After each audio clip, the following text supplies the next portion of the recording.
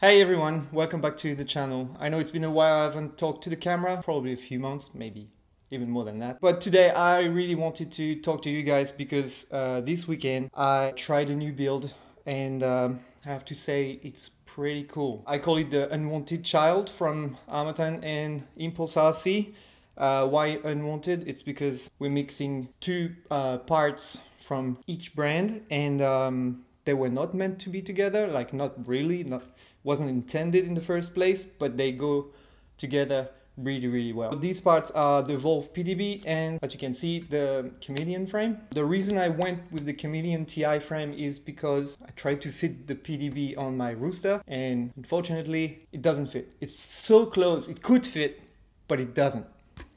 So I tried to fit it between the arms. When you mount a Rooster, you got the bottom plate and then the rear arms and the front arms, they sort of stick out a little bit, like 4 millimeters, because there's a bump. And I tried to fit the PDB in between and really it's so close. It could fit, like, I don't know, it's really frustrated me because I actually prefer the Rooster. I like the fact that I can replace an arm on the field in 2 minutes, whereas with the Chameleon, if you break an arm, well, it's a whole bottom plate that you gotta replace. I really like the fact of using the Rooster with this new PDB, but it doesn't work. So I'll try to figure out something with this. We can make custom parts with Armattan production. So I think I might do something like that if I really enjoy this PDB in the long term, but yeah, let's talk about the PDB a little bit more. So on the Chameleon Ti, the Wolf PDB from ImpulseRC fits really well. It doesn't stick out of the frame at all. It's flush in between the arms. You can basically sit it down on the bottom plate and it's just, oh man, it's so perfect. So you put it there and then you solder your ESCs, the wires.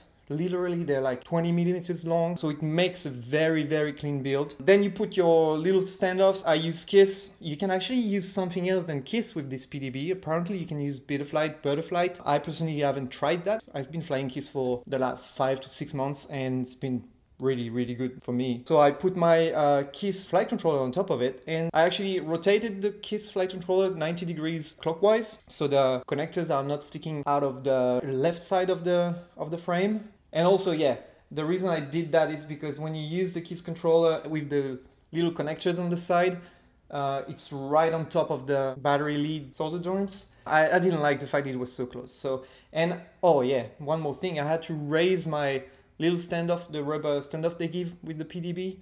I had to raise them by 1.5, 2 millimeters for the soft mounting solution of the flight controller to be effective.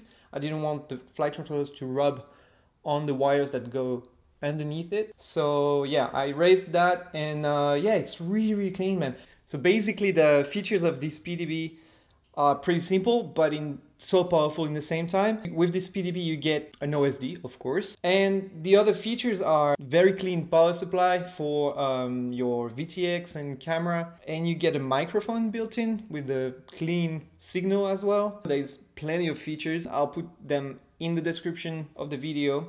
But anyways, if you're interested about this, just go check out ImpulseRC website and there is everything. They have a GitHub as well. So you can check this out as well. Basically, you wire your camera straight to the PDB, you wire your VTX straight to the PDB, you can choose between 5 volt and battery voltage for the VTX, so that's super cool. You can see there is a micro USB port on the side of the PDB. I actually haven't used it because you actually don't need to use it. The PDB just configures itself on the first connection. So when you plug a Kiss flight controller, it knows it's a Kiss flight controller. If you plug something else, it will know it's something else. So that's really awesome. Same with the OSD features. You don't need a GUI for that. No need for a computer. You can do everything in the OSD menu using your Tyrannus or controller or whatever you have. And you can move the stuff around. You can enable them, disable them, no problem. That's super easy. So you get camera control. So you add this little wire and you can change the settings of your camera using your Tyrannus or controller or Team F controller, whatever. So that's really cool as well because I was missing that because I come from Betaflight and I used to have this back in the days and I really enjoyed it. That was awesome not to have to carry this little remote that you always lose. They don't even provide it anymore with the cameras. So yeah, that's a very cool feature. So yeah, that's pretty much it. In terms of wiring, like it's really well spread out. So like the wires don't interfere with each other. The only thing you got to wire to the flight controller, the only thing is the receiver. So that's 3 to 4 wires depending on what you want to do. And that's it. Like literally your flight controller is connected with this harness. They give you the harness, you connect it to the PDB, and that's it. So easy. It's really, really good. So I'll give you some footage that I got from this weekend.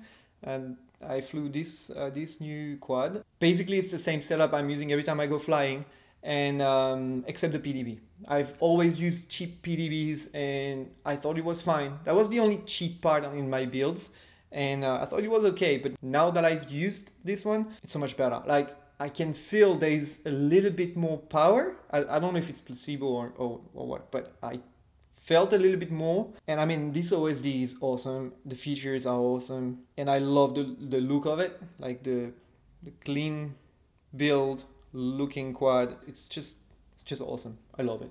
I think I'm going to switch all my quads to this. If you haven't tried it yet, because it's pretty new, I advise you to, yeah, just give it a go. Get one, see if it fits in your frame. It's going to fit one of your frame. There's no screw holes. It's just the standard 30 by 30 mounting holes. It's just super easy and it will fit most frames. So I advise you to try it, give it a go, especially if you fly KISS. It's a very, very cool PDB. I really like it. I wouldn't do video like this for anything else really. This one really impressed me, and everybody around me, like my girlfriend, Snake, they all think they're gonna try it now because they've seen the build and they're like, yeah, that's actually pretty cool. So check this out. Peace.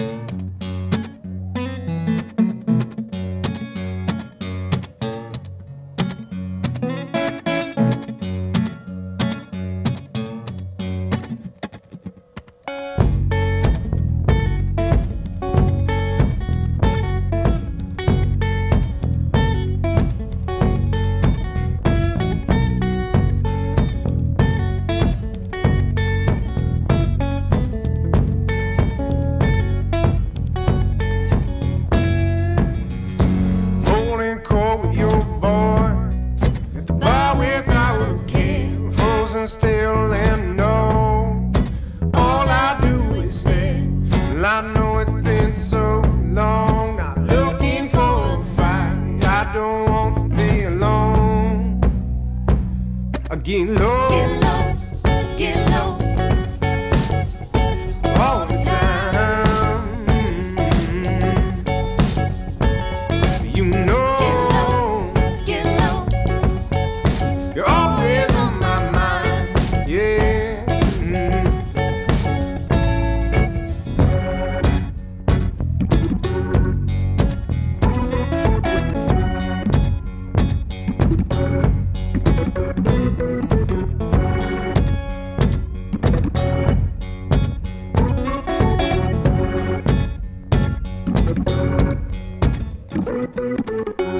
So damn fine that dress, the way you fix your hair, man is staring at me, and I don't even care.